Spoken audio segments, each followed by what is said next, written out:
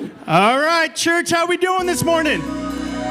Let's stand up and worship the Lord this morning. You guys excited to be here? I said, are you excited to be here? All right, come on, hands up like this. Yeah.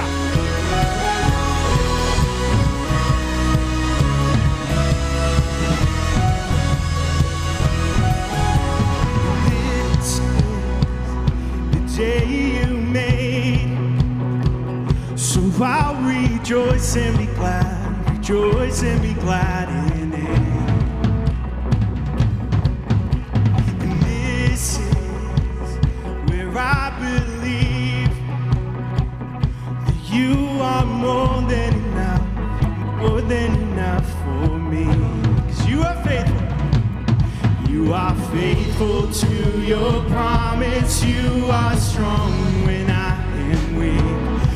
When I'm standing in your presence, I have everything I need. Come on, the joy. The joy of the Lord. The joy of the Lord is my strength. It's more than a feeling. The joy of the Lord. The joy of the Lord is my strength. So hold my soul, bless his name. All that is within me, sing. The joy of the Lord, the joy of the Lord is my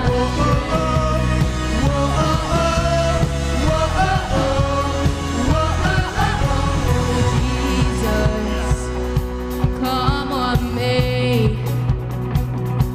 You are worthy of all my praise. You are faithful to your promise. You are strong when I am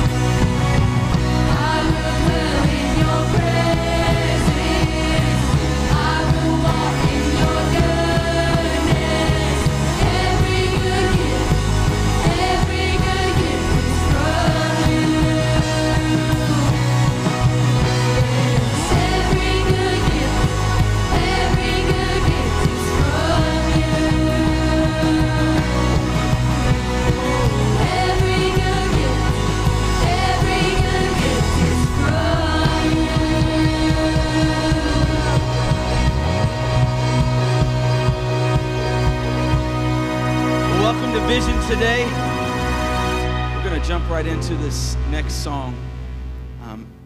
Aren't you glad? Aren't you so glad that God is so good? I think a lot of times we focus on what's not good, and what you focus on, you eventually become. You know, what you magnify is what you see clearly. And we were in prayer this morning.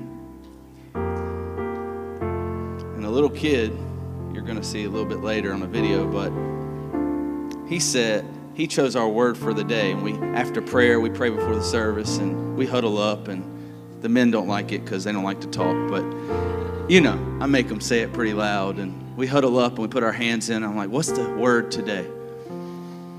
And he thought for a little bit, you know, he had a lot of opportunity, and then he said joy. Joy. Like, so I hope today, whether you are a first-time guest or you've been here 5,000 times, hope that you have the joy of the Lord, or at least that you see the joy of the Lord.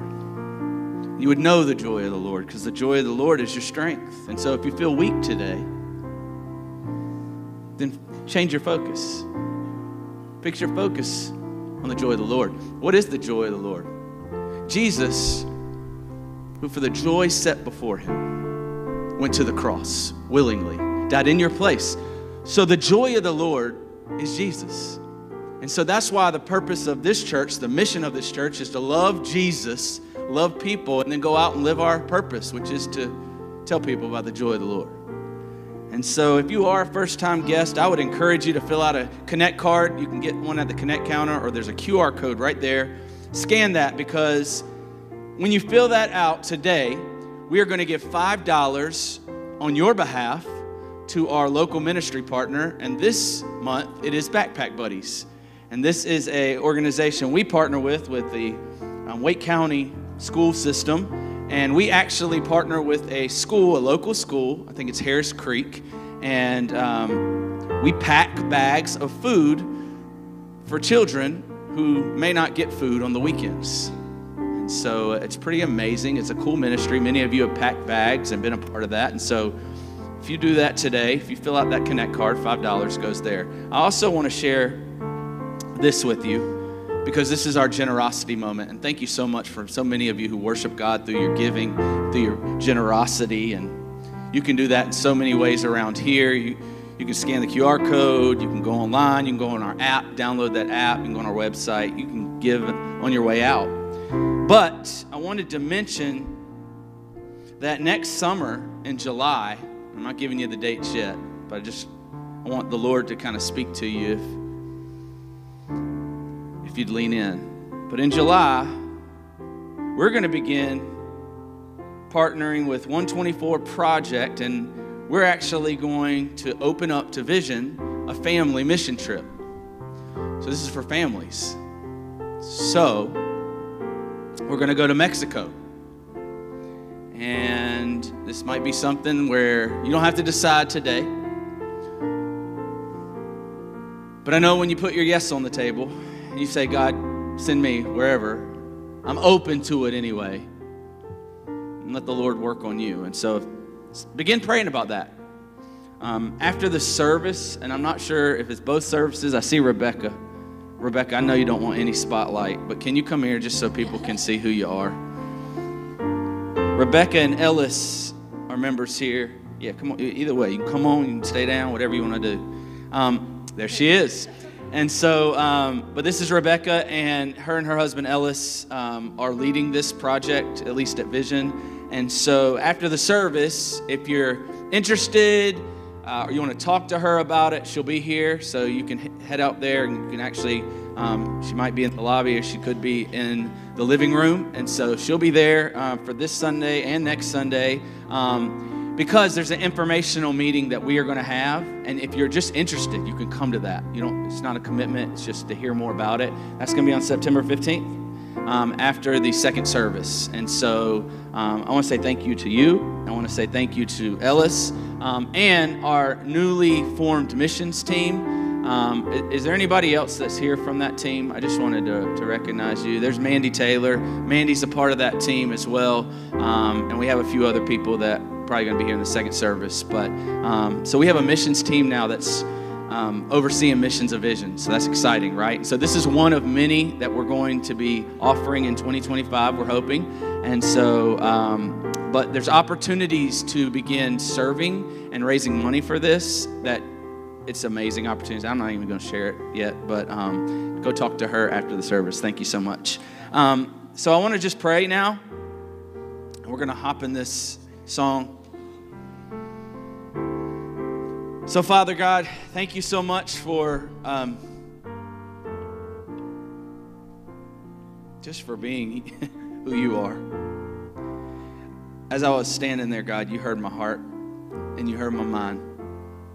And I don't want this just to be a Sunday in the American church where we sing our 4 songs, we hear a message, and then we never experience the presence of God. And God, I'm not asking for a feeling this morning. I'm not asking for goosebumps. I'm not asking for even tears, although I know that you are an emotional God, that you feel and felt these things. And these are very real, and you move us to emotions, God. But I'm asking and begging, God, I'm asking for your Holy Spirit, the presence of the Almighty God, to land in this spot right now, in this house, God. I want you to saturate every chair, every ounce of atmosphere in this house and reign over it, God. Dwell with us, sit with us, God, and our response is to worship you. And that's gonna be meaning to sit with you, to be in your presence, not to be programmed this morning, not to hold back anything from you. I pray that we lavish our generosity on you this morning, God, whatever that may look like, whatever that may be. I pray for boldness in your people today. I pray for a presence and a movement that happens and starts right now in this place, God. Holy Spirit, have your way, your will, your mind done today, not ours, God. Take us out of the equation and just do what you would have to do through the music and through your word and through even the thoughts that we're thinking, God. May we be sensitive to people around us. May we not just see someone who looks like they're hurting and we don't do anything about it, but may we say, hey, how are you doing? Are you okay? God, move us today. May this house, may this church be one that you are pleased with. May it not be a Laodicean church where we're just a little lukewarm, that we're a little apathetic. May we be on fire, God. Start something inside of us. Rekindle something. You make beauty from ashes. You did it with me, and you've done it with everybody who's given their life to you. And so today, may our worship be a sweet aroma to you. May we not be putting on a show. May we get lost in you. I love you. We need you. We're asking all these things Jesus, your Son, our Redeemer and our Savior. Amen.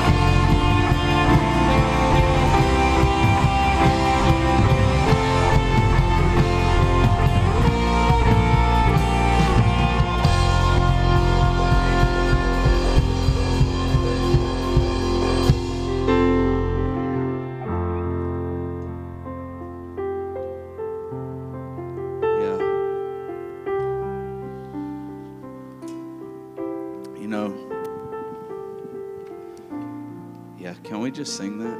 You guys know this song? Y'all looking at me like, no. Okay. Well, then let's just sing it out. Who does? You are worthy of it all. You are worthy of it all. For from you are all things, and to you are all things. You deserve the glory. You are worthy of it all. You are worthy of it all. For from you are all things, and to you are all things. You deserve the glory. Come on, just tell him he's worthy. You are worthy of it all.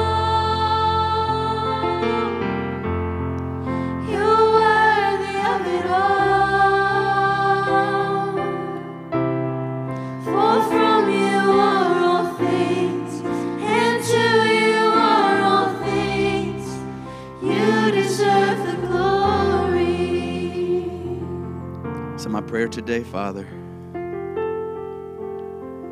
is that there may be someone who doesn't know your worth. And maybe they're just focused on their worth. They can't see you because they don't even see themselves in the way you see them. So my prayer today is that your word does not fall on deaf ears. That for all of us today, your word would be a lamp and a light.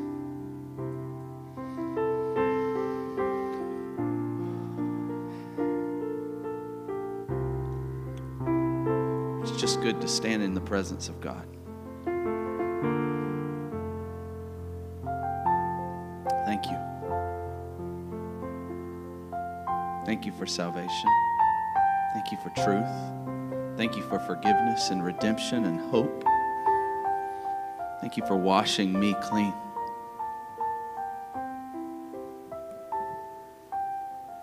Have your way, Father. You're our shepherd. Lead us. Lead us beside the still waters. In Jesus' name, amen and amen. Hey, just hug one person. Just hug one person and tell them God is good this morning. One person is all it takes. Just one. Just find your one. Just find your one.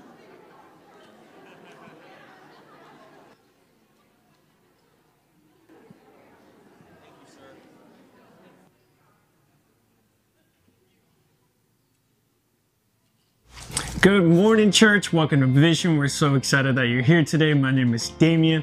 I'm here to bring you some announcements this morning. First off, next Monday kicks off our 4919 week. This is the week where we'll be the hands and feet of Jesus in our 4919 community. There'll be places and events that we are going to volunteer from Monday all the way to Friday. There's events in the morning, there's events at nighttime, there's events for families. There's so many ways that we are going to serve our community. And it's all going to lead to a night of worship led by Triangle City Worship on that Friday night to celebrate just a great week of being servants. But also that week, for our college and career ministry that we are kicking off, that is for everyone between the ages of 18 and 25. There's going to be a taco night that night on Tuesday at 6:30 p.m. We're going to have some tacos. Greg is going to show you guys kind of what he has in store, what God has in store for us for a new ministry. It's going to be awesome. You don't want to miss that out. And then if you're new here, we thank you so much for being here and giving us an opportunity. If you've been coming for a little bit, we're so glad you still choose Vision as your church home. Our next step of making Vision your church home is to join us on Inside Vision, which is on September 22nd, which will follow second service. This is going to be a time where we have a meal together, but also we get to talk about and find out the vision of Vision. You get to meet some leaders, staff. We get to find out what Vision stands for, and it's your next step before becoming a member of this awesome church. Today, Pastor Chris is continuing his Sermon on the Mount series. We are so excited for that, and we're so excited that you're here. Hope you guys have a blessed and a safe Labor Day weekend. All right, lots going on at Vision. I can't tell you how important it is to download the app, subscribe to the What's Happening email. So important. With all the things going on, we're going to miss some announcements, and so that's right there in your pocket. Go ahead and download that and stay up to date. Next week, not this one coming up, but the following week, 4919. So if you haven't signed up to serve, this is your opportunity. Some events have already filled up, and so make sure that you go online and go on the app and sign up to serve with you and your family. I wanted to, I mentioned the missions team, and I didn't. I just want you, I don't know if I've already introduced them, but I'm going to just tell you some names, and I'll probably miss one, so if you're on the team, just help me out. But I mentioned Mandy Taylor, and then Ellis and Rebecca Eady, John and Chris Fields, Ryan and Christy Copley, and Karen Patterson-Smith, as she is called. That's good. So that's our missions team. So you guys pray for them, and it's going to be amazing to see what God does in the life of our church. God is doing so much. We got so many pregnant people here. And I'm just saying, one of the blessings of being married and the blessings of God is children. Unless you're Brandon, who now has 5. No, I'm just kidding. I'm just kidding. No, but pray for Brandon. Wendy is pregnant, and he's like, my phone is on loud because it's any second. And so thanks for being here. Shout out to Wendy. Do the thing. And Miranda's in the back because she thought last week there might be something, and so she's ready. So we got more. They're on the way. So excited that you're here. We're in a series going through Jesus' first recorded sermon. So if you're a follower of Jesus, or if you're trying to figure out, is Jesus somebody I should follow, his first words to people are pretty important, right? And so he goes on this mountain, and he begins, and we're in Matthew chapter 5, and we preach through the Beatitudes. Blessed, blessed, blessed. And do you remember what Jesus said? He said some very challenging, difficult things, didn't he? I mean, things like, blessed are those who are broke, poor in spirit. Blessed are the humble and meek, not the assertive and proud.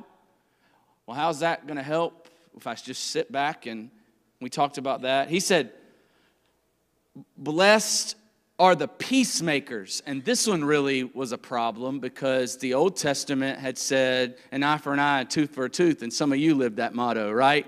Like if somebody starts something with you, you're going to finish it. But Jesus comes on the scene and flips the script, and he says, no, make peace with them, especially if they're your enemies, especially if they're not Jewish. And it's like, what? That's not what the law says. That's not what the Scripture said. That's not what God says, because the Scripture said if somebody hurt you, you can hurt them. He calls people, we saw last week, the light of the world, and that was a term for rabbis. But he looks at jacked up, broken people who weren't as educated, people who were common people, kind of like me and you. And he says, now you're the light of the world. And the rabbis and the teachers and the leaders and the religious people, they had a problem with Jesus saying this stuff. Because if we're not careful, it sounds like Jesus is anti-Scripture. And Jesus is even anti-God because it's God's Scripture. And he is now, he's saying, yeah. I know what the Scriptures say, but. And so if we're not careful, Jesus might appear not to love God. And definitely not love what the religious leaders of the day was teaching. I mean, Jesus was hanging out with the ragamuffins, the misfits, the outcast. I like to think of them as the people of vision. No offense. Like that's kind of who we are. We're a bunch of misfit toys, right? And so it's cool if you're here and you're like, what? Like, welcome. Like, join us. Because we're not your churchy, everyday American church people. Like, no offense to those people, but we're actually real and we share things and we're not trying to dress up and put on a fake show. Like, we are broken, messy, jacked up people. And this is who Jesus hung with.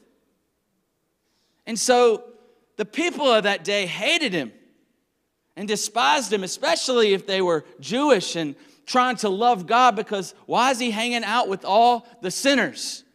And so Jesus says something very important. He's just taught all this stuff, remember. And in verse 17 of Matthew 5, he says this, "Don't think I have come to abolish the law or the prophets." I haven't come to abolish them. I've actually come to fulfill them. Jesus looks at the people and says, I know what you're thinking. You think that I'm trying to rewrite Scripture. You think I'm taking out the parts of Scripture or adding to the parts of Scripture or canceling the Scripture and what the prophet said. But Jesus is saying, no. I'm not coming to do that. I'm not canceling the law. I'm not abolishing the law. I'm just coming after your law. Man's law. Man's traditions. Man's preferences. Man's version of the Scriptures. And when he says the law, he means the whole revelation of God. The whole Bible. Remember, at this time now, there's no New Testament. We're just dealing with the Old Testament. And he didn't come to abolish it. He didn't say it's not relevant, because that's what the church wants to say today. Don't worry about the Old Testament. That doesn't matter. You just need Jesus. You just need Jesus. Don't worry about what God used to say. And Jesus is like, hold up, church. That's not right. Because I'm a fulfillment of the Old Testament.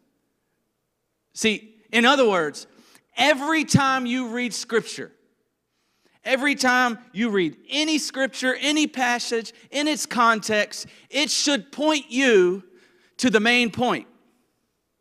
And Jesus is saying, the main point is Him. The Old Testament's main point, Jesus. It's a shadow of what's to come. Who's to come? Jesus. Why did they do the Passover where they spread the blood over the doorposts of a sinless lamb? And when they spread it, the blood dripped down in the shape of a cross. What's that pointing to? It's pointing to the spotless Lamb of God who would shed His blood one day on a cross, so that Passover would no longer need to be recognized there in that way. Everything points to Jesus, and I think we miss this in America. I think we miss this right now in this church. I think we miss this as followers of Jesus. Jesus is looking at us and saying, you're not the main point. We're not the main character of our story.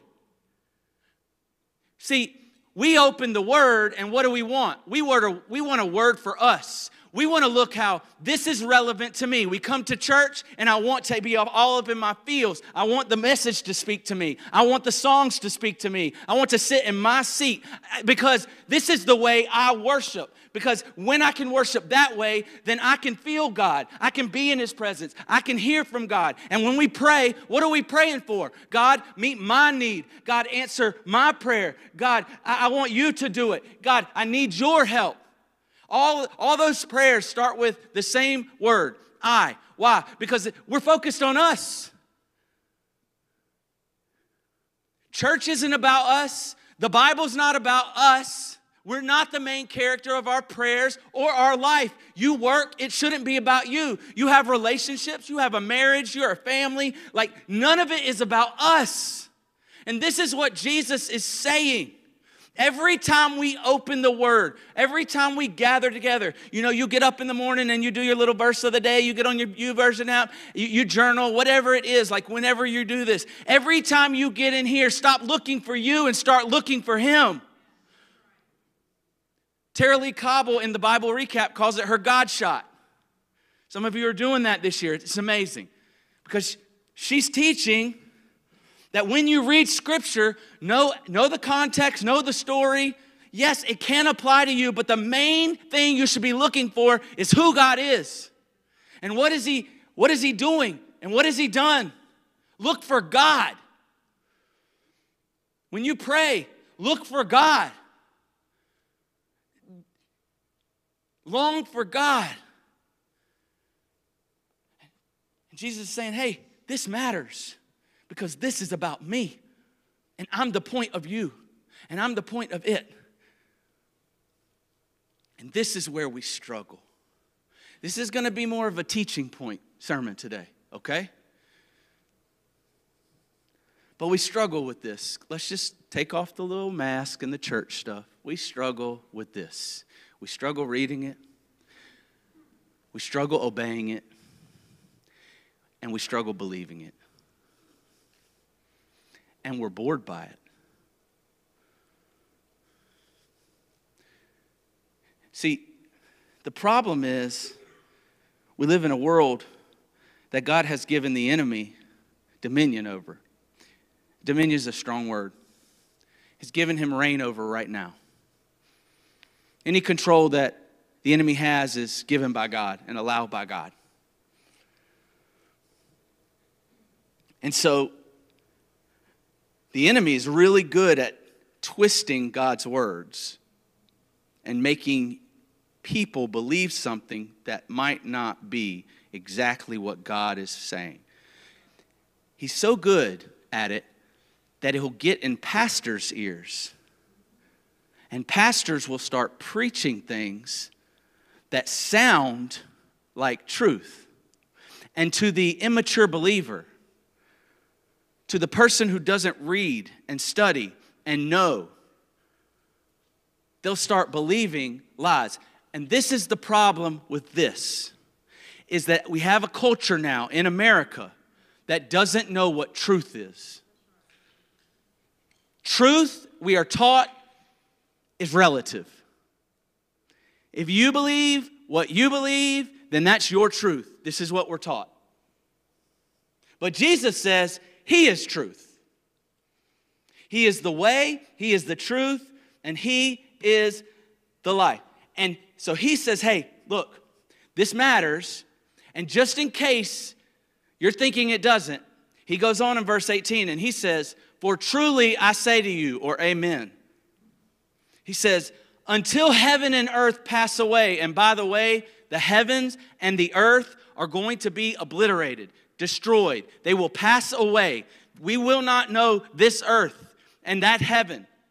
But there is coming a new heaven and a new earth that God will establish, a new kingdom. But Jesus says, until that happens, not an iota, that's the smallest Hebrew letter, not an iota, not one little, or not a dot. And you think a dot, and that's not a bad way to think about it, but it's more like an apostrophe, or if you think of the letter C, what's the difference between a C and a G? It's that one dash. Jesus is saying, that's how serious this word, He says, not an iota, not a dot, will pass from this law until it's all accomplished, which shows us that the Bible is the authority to determine what is true. Not your feelings, and not the world, and not what you think God should do. Jesus is saying every word in this, every word in your scriptures is pure, it's inerrant, and it's infallible. It's true. Jesus stood on the word, believed the word, used the word of God often. And it is permanent.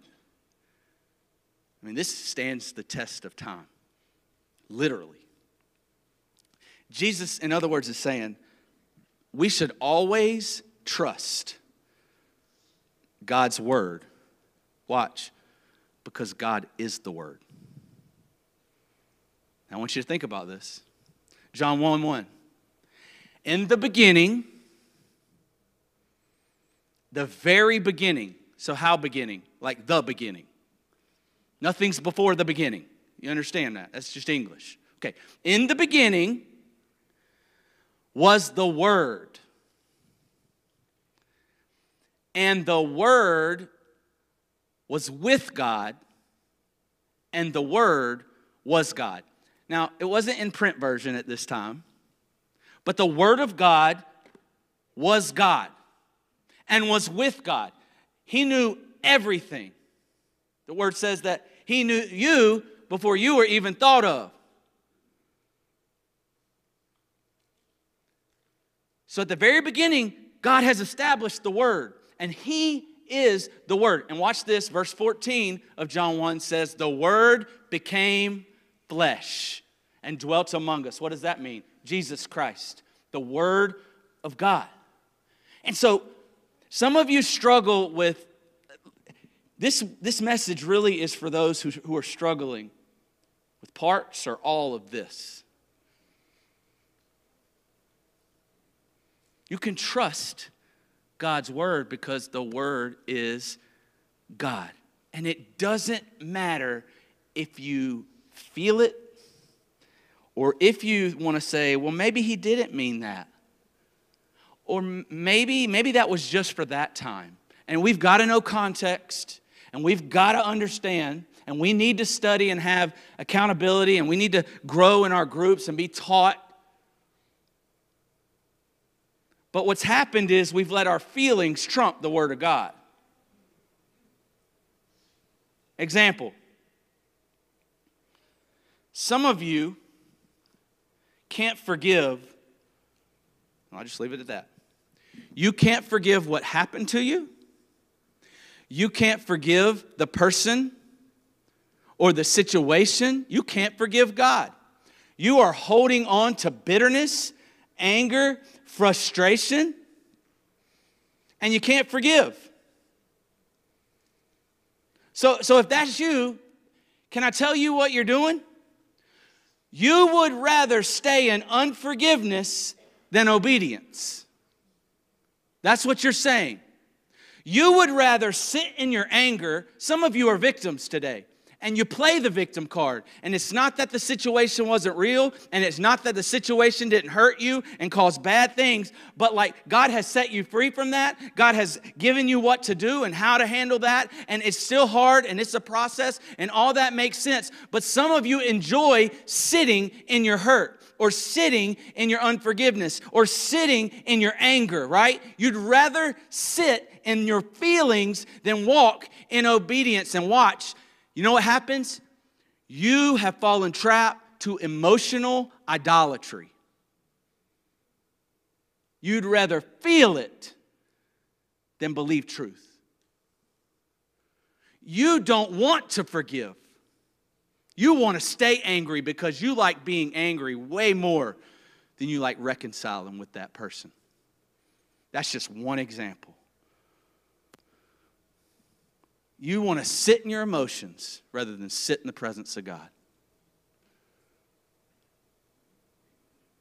Jesus says, as long as you're on this earth, as long as my kingdom has not come, you depend and you trust in this. And this is what we have a problem with, because this is a problem for people. Because if I'm sitting here listening to this message, I'm thinking, okay, Chris, but this was written by men. And what about all the errors? Or the places that don't line up perfectly? Is it really inspired by God if it's that old? Like, how do we know? How do we know that this hasn't been changed? How do we know? Chris, how do I know? I just can't trust this. I just want to try and, some of you are very logical and you like to study and learn. And so this is the part of the education right now. I'm going to teach a little bit. But do you understand how this was written? Like, it wasn't just a guy just writing everything down and saying, believe this. I want to just give you a little bit of history on why you can trust that this is God's word. Here's how we got the Bible. Here's how this was transcribed. This was copied. The Bible, and I just want to take the New Testament to begin with. They were copied by scribes. You heard this. Now, each scribe had to put on ceremonial dress. I'm talking more than a suit and tie. Just ridiculous outfit. No offense to the scribes out there. But they had to do this, and they had to be in a perfect location. Complete silence.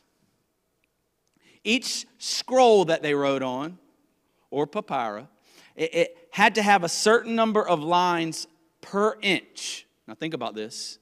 And the margins had to be perfect on each side. We can't appreciate this because we have computers that do this for us. They had to do this with each scroll.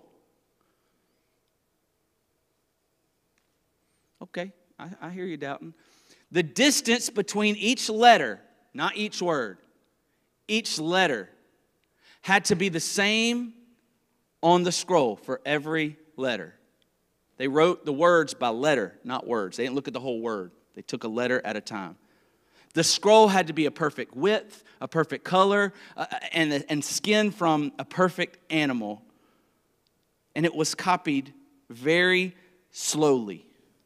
They wrote from right to left, not left to right.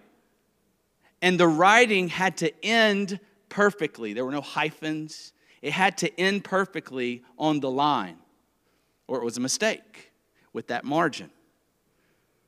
Because, I don't know about you, remember in school when you're trying to get something to fit on one line, you start cramping the word smaller and smaller at the end just to make it fit? They couldn't do that. They couldn't do that. After they were finished, if there were more than 3 pages of mistakes, they threw it all out, had to start over. Like, if one page had one mistake, that's one. If 3 of them, it's out. I'm just telling you this because that's how they copied the manuscripts. That's how we got the Word of God. Very meticulous. Yeah, Chris, but men wrote it. Okay. If that's your argument, then do not read another book. Don't even go to school. Now, kids, you got to go to school because your parents say that. But I'm just saying, if you can't believe it because men wrote it, then don't you dare believe anything you read in a book or a magazine or on Google or the internet or TikTok or anything, because men are writing it. Yeah, but here's the other thing is that, do you realize how many manuscripts we have of God's Word? Like, not only is it the #1 bestseller today, I'm talking about original manuscripts. Like, we're quick to believe about Julius Caesar. I say that name, you know that name. We have 10 original manuscripts of Julius Caesar to know anything about him. 10. And we are teaching it in schools and believing it. No one doubts that Julius Caesar existed and did what he did. He was a Rome dictator. Or Plato. You heard of Plato? He was one of the most important philosophers to ever live. 7 original manuscripts. 7. Aristotle, his Poetics, 5. The closest one to the Bible that we have is the Iliad, written by Homer.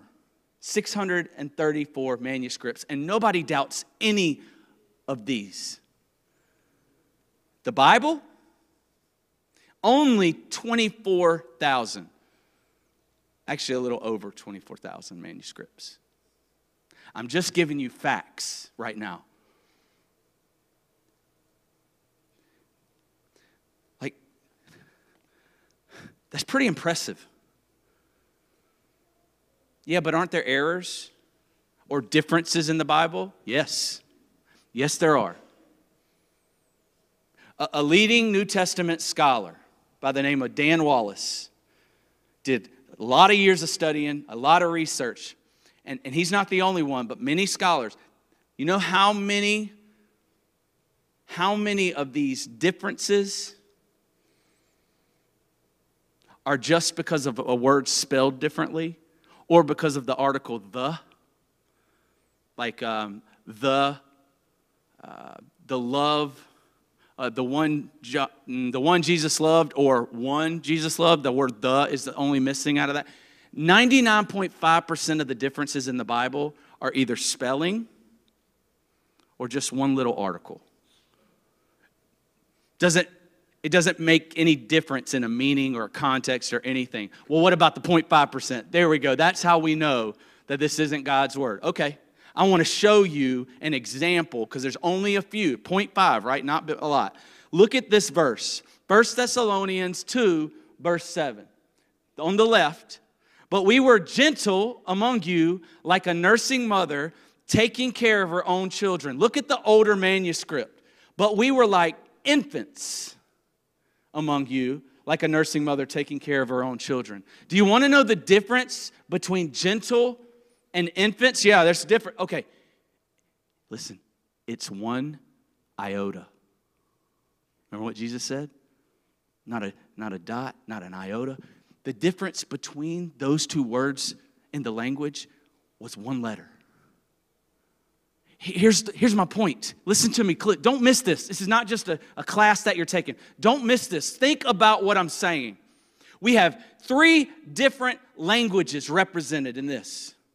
Greek, Hebrew, and Aramaic. Okay? 3 different cultures. We have 3 different continents that this was written. Asia, Africa, and Europe.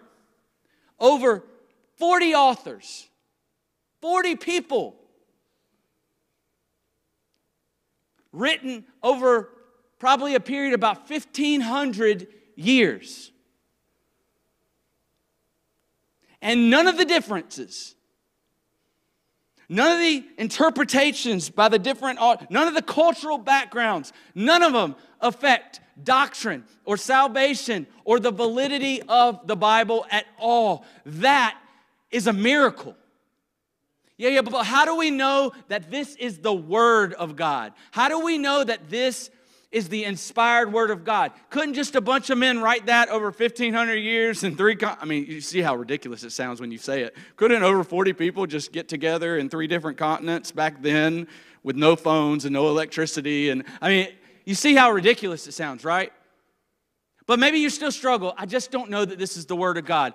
Peter addresses this to a people who were doubting just like you. And he says this in 2 Peter chapter 1. In verses 16 and 18, before we get to this, verses 16 and 18, he says, okay, you can believe what I'm telling you because I was an eyewitness. I walked with Jesus. We were eyewitnesses. We talked with Jesus. We saw Jesus. We were on the Mount of Transfiguration, man. It was amazing. There was an experience. We actually saw what we're telling you, what we're recording. But Peter knows that maybe they're lying. Like maybe the church is thinking, he's lying. Okay, so Peter says this in verse 19 of 2 Peter chapter 1. We have the prophetic word, that's an important word there, prophetic. We have the prophetic word more fully confirmed, to which you would do well to pay attention as to a lamp shining in a dark place until the day dawns and the morning star rises in your hearts. Knowing this, first of all, check it out, no prophecy of Scripture comes from somebody's own interpretation. For no prophecy was ever produced by the will of man. You better be very careful speaking for the Lord. Let me say this very clearly. We got some people who believe that they hear from the Lord, they know from the Lord, it is direct communication from the Lord, and they will speak for the Lord. And sometimes what they speak for the Lord does not come to pass, which proves it is not prophecy. I'm just saying, you better let the Word of God do the speaking for the Lord. Read it out loud to somebody. You might be given something. I believe this happens. I believe you can get a word for somebody, but you just better be very careful in how you communicate it to people. Because people will hold on to your words. If I look at my boy Brandon and I say, hey, the word of God, let me tell you something, man. I was praying and the Lord told me you will have that baby today. He's going, He's going home. Wendy, get ready. It's happening today. What happens if that doesn't happen? My validity's question, my relationship with the Lord's question. Now maybe he and his wife might be doubting who God is. I'm just saying, be careful how you communicate that you have heard from the Lord. You might feel it. You might want it. Too many times our preferences and our way and what we want happen, and we disguise that by the word of the Lord. Be very careful what you speak. No prophecy of Scripture comes from somebody's own interpretation. Verse 21, no prophecy was ever produced by the will of man, but men spoke from God as they were carried by the Holy Spirit. This is the proof. Prophecy. Now, do I believe? You're going to ask me. I don't know how you believe. I don't know what you believe about sign gifts. And the amazing thing is that we can be filled with a church that believe all different things about these gifts. And we can still worship together. And we still can be unified as a church. But prophecy is speaking the word of God. And so, a few years ago, listen to this. The National Enquirer put out an article called Modern Day Prophets. And they asked movie stars, politicians, sports athletes, famous people, that they asked them to get together and make 61 predictions about what's going to happen in 6 months. Like, we could get together and we could decide from now until December, what do we think is going to happen? You can do that in any part of your life, right? Predict. Okay, so all these people got together to talk about what's going to happen in 6 months to make 61 predictions. And they did it. So they waited 6 months. And you want to know how many of them came true? How many of their predictions, prophecies came true? 0. 0. Now the Bible, now check this. The Bible records hundreds of prophecies. And the messianic prophecies, the ones about the Messiah, they've been fulfilled. Listen, please, God, open our ears and our minds and our hearts and our eyes to this. The Messiah will be born in Bethlehem, predicted way before Jesus' birth in Bethlehem. The Messiah will be born of a virgin, not possible, only with God. Happened. Some of these prophecies are about Jesus' death. Now check this out. Psalm 22. Psalm 22. I don't have time to read through it. I want you to read through it. This was written by David 1,000 years. Hear this. 1,000 years before Jesus. So David writes this psalm. And there was no chapters and verse numbers when he wrote Psalm 22. So it wasn't Psalm 22. Do you want to know the name of the psalm? Psalm 1,000 years before the crucifixion? Eli, Eli, lama sabachthani. Does that sound familiar? That is exactly what Jesus said on the cross.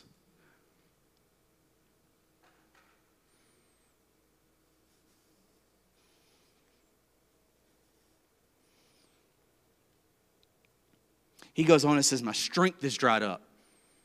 My tongue sticks to my jaws. I thirst. They've pierced my hands and my feet. I count all my bones. Not a bone was broken.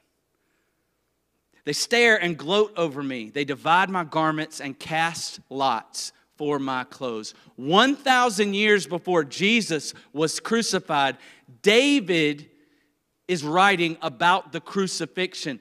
Listen to me. Crucifixion didn't even happen until 1,000 years after Psalm 22. Prophecy. Isaiah 53, 700 years before Jesus. He was pierced for our transgressions. He was crushed for our iniquities. Well, I don't know. Listen, in 1948, a huge miracle happened. 1948, that's a little more relevant to us that you think, right? 1948.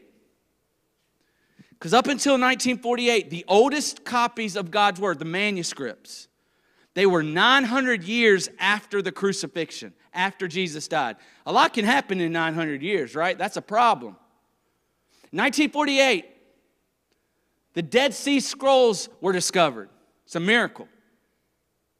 These boys were throwing rocks in these caves, or pennies, or I forget what it was, but they threw it, and it made a different sound. So they got up there, and they got all these manuscripts to God's Word. In fact, whole books of the Bible were discovered. The whole book of Isaiah. Think about this. 700 years before Jesus, we've got the documents that were written 700 years before, predicting. And so you've got all these manuscripts from 900 years after, and now it has been proven the Dead Sea Scrolls were written 100 years before Jesus' birth. That's 1,000 years in between, all lining up. All the prophecies fulfilled. All the predictions coming true. And they all point to Jesus. This is not normal. This is supernatural. This is impossible to do on your own. There was a mathematician in California. He was a head of some department in the college. And he wanted to prove how hard it is for prophecies to come true. So he took 8 messianic prophecies. Just 8 of them. Prophecies about Jesus. And he did some studying and some formulas, and he figured out how difficult it would be to complete just 8 of these prophecies. What are the odds? You ready for the odds? 1 in 100 trillion, which is the equivalent of taking the state of Texas, filling it up with 1.5 feet of quarters, marking one of those quarters, blindfolding you and telling you to go pick out the one that I marked and you getting it. The whole state. That's how difficult it would be to fulfill just 8. And hundreds. Because I'm telling you this because some of us treat God's Word like it's just there. And it is a miracle. And it has exactly what you need. And it's not how to get a boyfriend or a girlfriend. It's not where to go to college or what to do or how to save my marriage. It's Jesus. He's what we need. If you reject the Bible, you reject Jesus. That's why Jesus in verse 19 of Matthew 5 says, whoever relaxes one of the least of these commandments and teaches others to do the same will be called least in the kingdom of heaven. But whoever does them and teaches them will be called great in the kingdom of heaven. How you handle this, how you read this, how you teach this or speak this, what you do with God's Word is building you an eternal reward. There are levels of hell and there are levels of heaven. This is proof that there's an eternal reward waiting for you, for those who handle the Word of God, know the Word of God, believe the Word of God. We have to handle this carefully. I actually was just scrolling through Instagram, and I'm not calling out anybody, but somebody posted something, shared something on their story that appeared to be Christ-like. Because it was a politician, I'm not going to say who, it was a politician who started talking about how God reveals himself best. And it was in the wilderness, maybe you've seen it. And he talks about how the wilderness. Moses was in the wilderness, and God's people were in the wilderness. And even he said Gandhi and Buddha had to go through wilderness, right? And God reveals himself in the wilderness. And then he said this at the end, even to Jesus Christ, God's Son, because it was in the wilderness that Jesus learned and grew in his divinity. And I was like, whoa, whoa, whoa. He learned about being God? And I see Christians posting this. Like people that love Jesus, but they don't know the truth. They have taken TikTok and made it their truth. And this is what's happening today to the church. We are watching TikTok, Instagram. We are getting up all in our fields, and it sounds good, and we think it'll follow, and it's been shared by everybody, so I must share it. And we share something that is totally inaccurate. And Jesus says, be very careful how you handle God's word. You cannot take a casual approach. And just to make sure nobody's confused, he ends in verse 20 and says, I tell you, unless your righteousness, my righteousness, it exceeds that of the scribes and Pharisees, you won't enter the kingdom of God. Listen, the scribes, that was their job to know with their head and their job to know with their hands. Don't miss this. This is a big aha moment. The scribes knew with their head the word of God, and they wrote with their hands the word of God. The Pharisees, that wasn't their job to be a Pharisees. This was a sect, a movement. And they were focused on the formal parts, the traditions. They knew the word better than anybody, and they did the word better than anybody. But Jesus says, unless you're better than the scribes and the Pharisees, you ain't making it to heaven. Which is very deflating until you get what he's saying. The only thing better than knowing God and knowing God's word with your head and knowing God and doing God's word with your hands is knowing God and knowing God's word with your heart.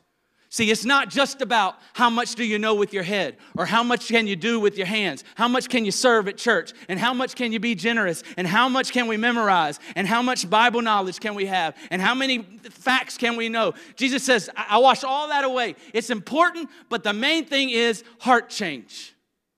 Not head change, not hand change, heart change. Because when the heart changes, the head changes, and the hands change.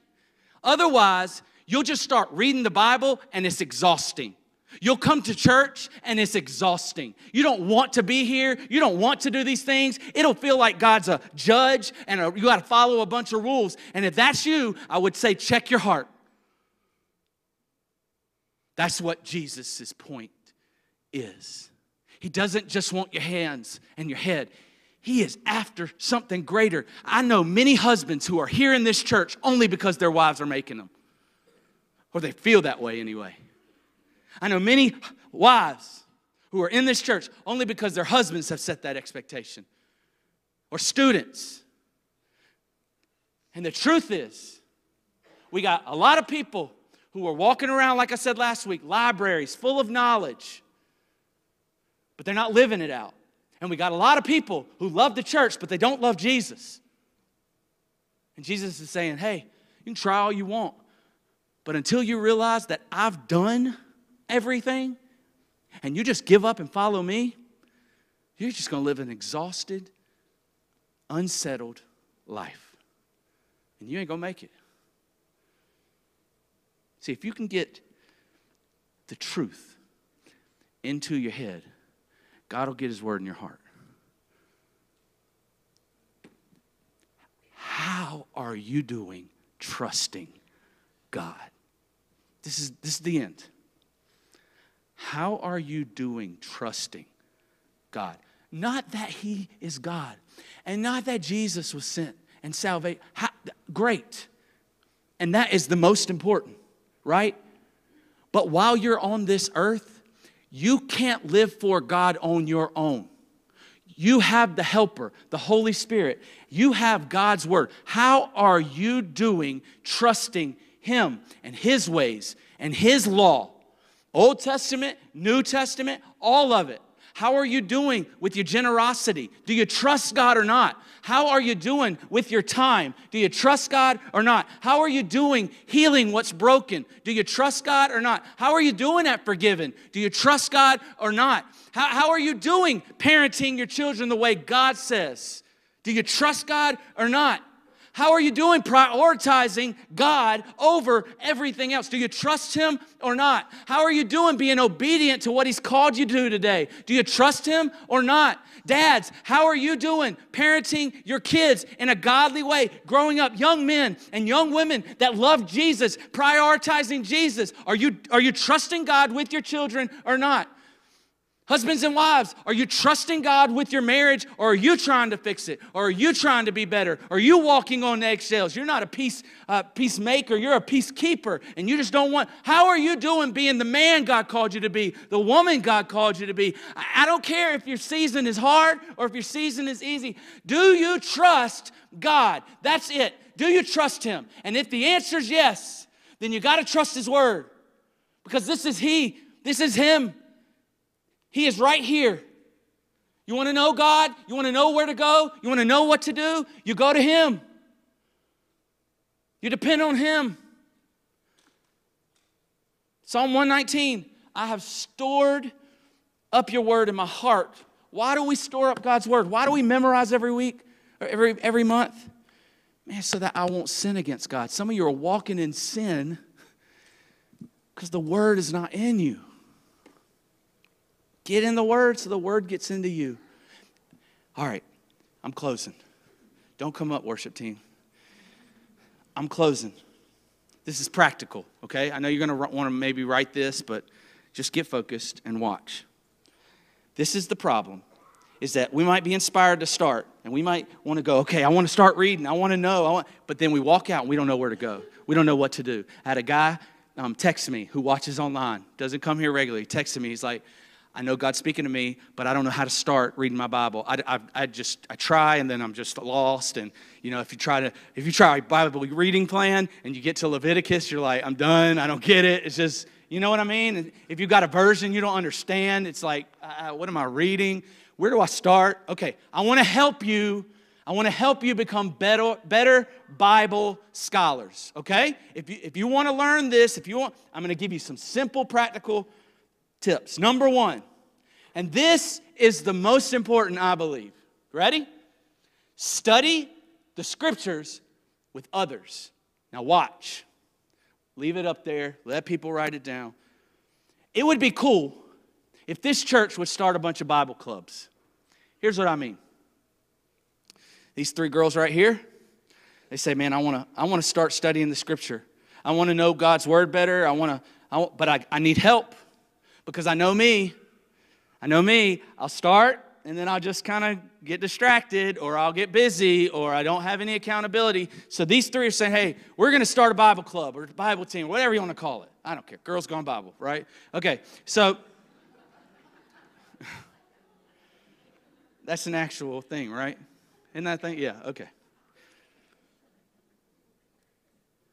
So what do? You can go, listen to me.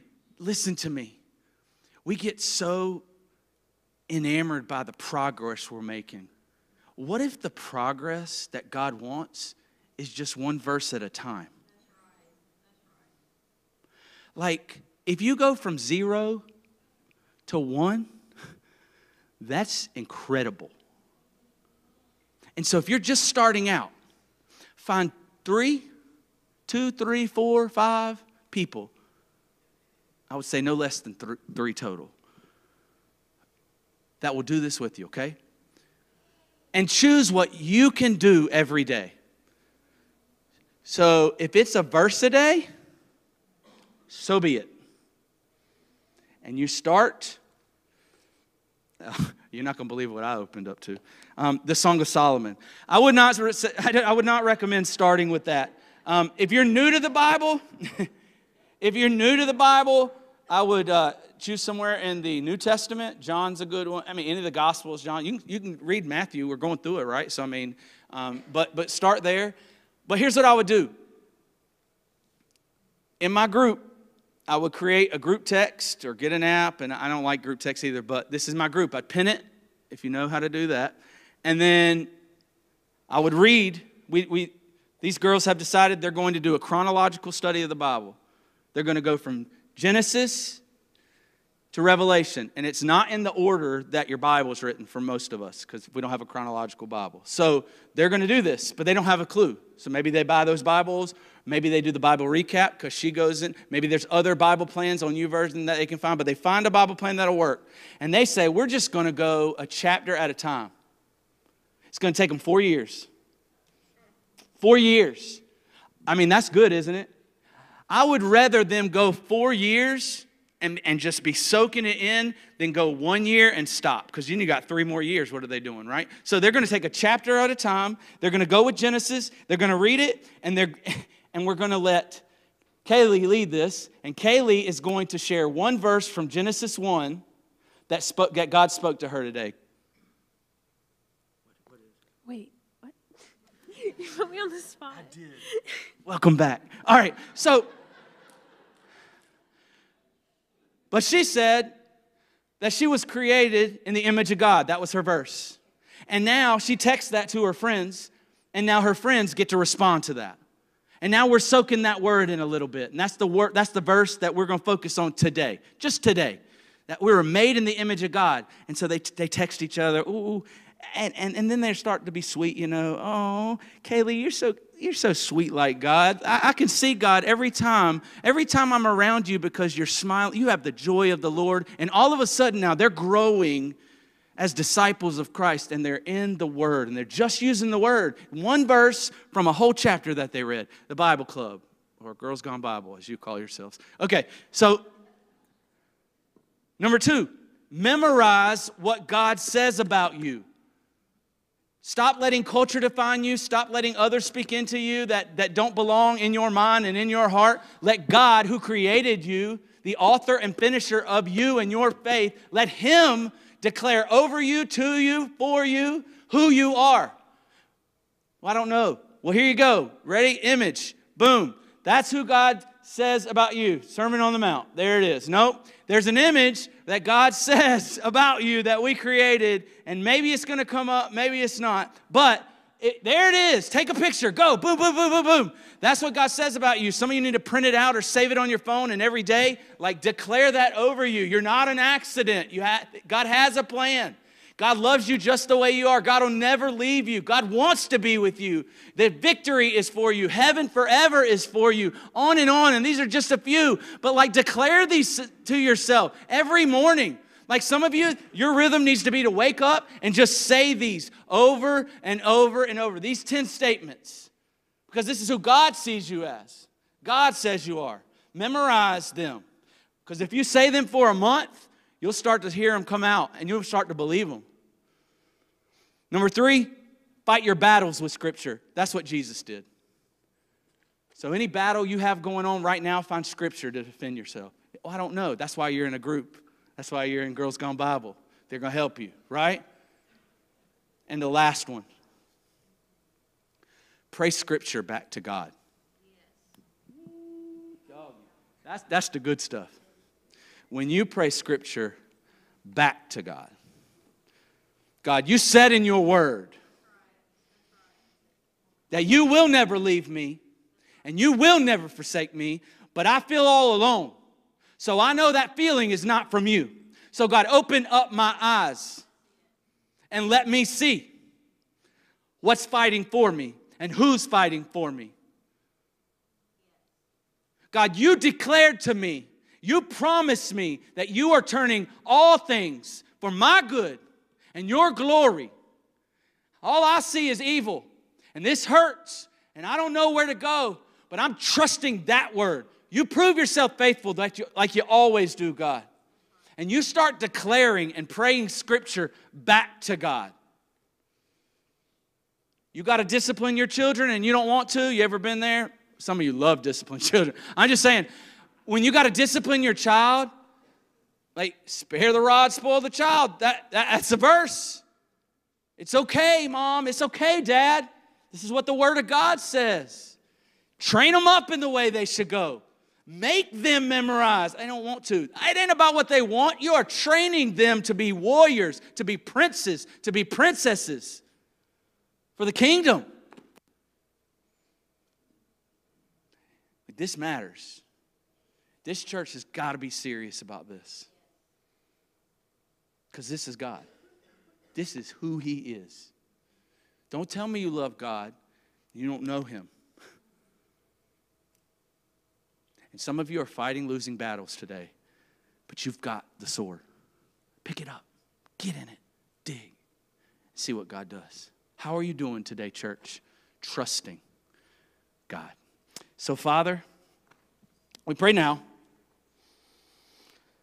I got two prayers for the church today, Father. First, I want to pray for all of those who are trying so hard on their own to come to you, to be right with you, to live for you, but they have no idea who you are. I pray today that they trust in the name of the Lord Jesus Christ for their salvation, that they realize they need saving and that Jesus Christ was sent to save them. I pray that they would believe in their heart that not only did Jesus die for them, but that he raised again 3 days later from the dead. So I pray for salvation today. And if that's you today, I want you to know that I just said what the Bible says, that if you confess with your mouth that Jesus is Lord, and if you believe in your heart that He rose from the dead, then you will be saved. Not might be, not clean up first. No, right now, confess that Jesus is Lord, that you need saving, that you believe He died, but you also believe He rose again. And you will be a child of God. You will be delivered from your sin. Second prayer is for the church, the Christians. How are you doing trusting God with what He said? With what He said about you, with what He said about who you are, where you're going, trusting Him in all situations. I pray now, as we're about to witness some baptisms, that you make some decisions for Christ today. Father, thank you for your word. I pray these things in Christ's name. Would you stand? If you're going to get baptized, this is your time. If you've never been baptized and you're saying, hey, I'm ready, come on, we got some clothes. We're ready to baptize you. Let's sing, church. Let's declare the joy of the Lord in the place.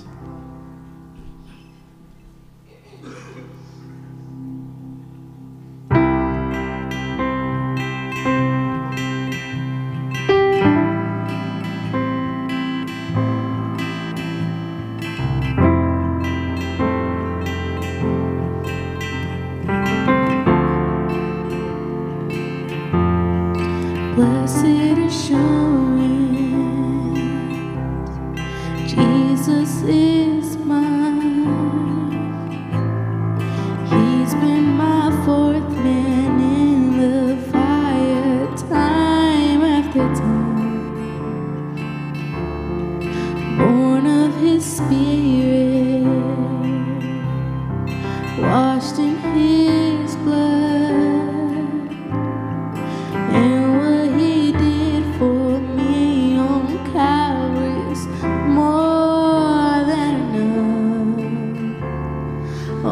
Trust in God, my Savior, the one who will never fail. He will never fail. I trust in God, my Savior, the one who will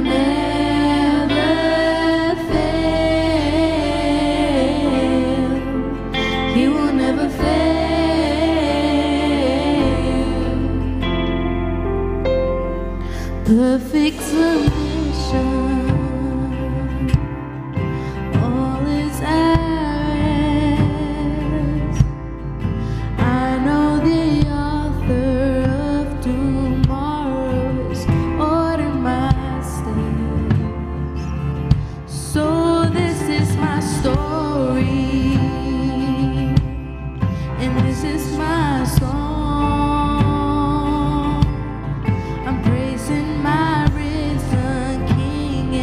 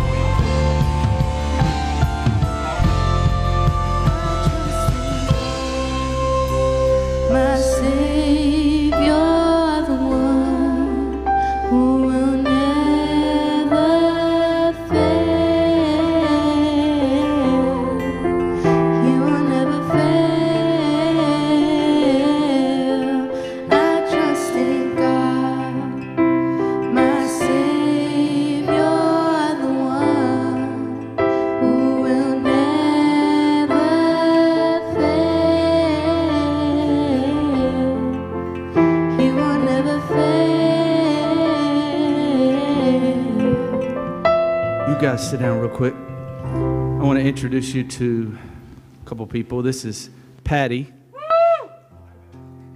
Patty has had a journey. A lot of nervousness and anxiety, and a few years ago, Patty got connected with the church and understood. She had the head knowledge and it made sense, and there was a lot of people who were helping her in the church, and just really good things were happening to her. And so God was drawing her, and she even was baptized, and she understood. She said she believed, but even after that, there was some darkness from her past, a very abusive past, childhood. She didn't want to go back to that place. She didn't want to think about it, talk about it. It was just dark. And even if she could, she didn't know how, because it was too dark. And she described it last Saturday to me, and said, it's like I'm here, and my past is over here, but there's this huge hole and this huge darkness, and I don't know how to bridge myself to go back and to forgive and to heal I just don't know how to do it. So she was talking with the counselor, and the counselor was working with her, and then all of a sudden, Patty she had her eyes closed, and she just broke. And the counselor said I could see it the moment it happened, because Patty drew it out. She drew this amazing track, by the way. She didn't even know it was a track, but it's amazing. And this big chasm, this big darkness that was in, she drew a light in the shape of a cross. And she said that was the moment where I surrendered and I understood what true forgiveness and salvation is. That's when I got saved. And this was recently. And so she was telling me the story, and I'm just like it was amazing. And she's like, I want to get baptized. She's like, I know but she said, but that was before. And she's like, I understand who Jesus is. I understand the cross. I understand. And I am able to forgive and love. And y'all, for somebody who doesn't want to be seen, and this is terrifying to her, and you don't know, some of you do, but this is huge. But she loves Jesus that much, and she loves you that much to say, hey, if Jesus can do it for me, he can do it for you. And so, Patty, is everything I just said true? It is. And you've given your life to Jesus Christ, and you know he gave his life for you, and you're going to follow him. You believe he died and rose again for you, for your sins? And do you believe that you now have the Holy Spirit inside of you? Yes. See, baptism is a picture of what she's already professed. So this isn't saving her, but this is declaring to you who she's following and who's radically given her new life. So it's my honor to baptize you, my sister, in the name of the Father, Son, and the Holy Spirit.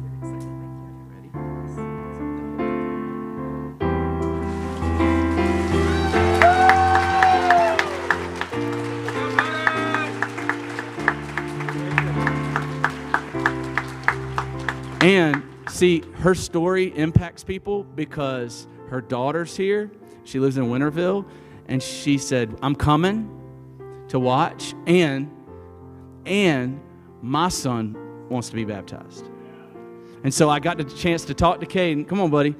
And dude, this dude loves Jesus. He's 8 years old. He goes to a Christian school. He made sure to tell me. We got chapel every day, and I'm like, so you know? He's like, yep, I know Jesus died, right? For you? You believe he died on a cross to save you? And you've given your life to him?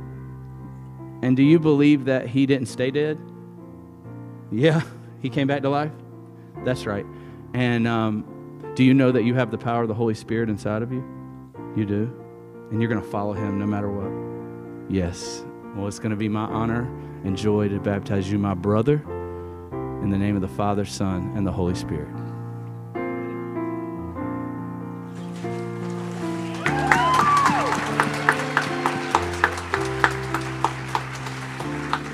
Hey, there's always room for more. And I want to tell you something. You're about to watch this video. I know it's long. I apologize. Not the video, just me. And but I want you to watch this video and watch what we did this past Thursday. I had the privilege to baptize 2 brothers and the Hanlon boys. And so many of you know them. And it was an honor and privilege to do this. So check it out.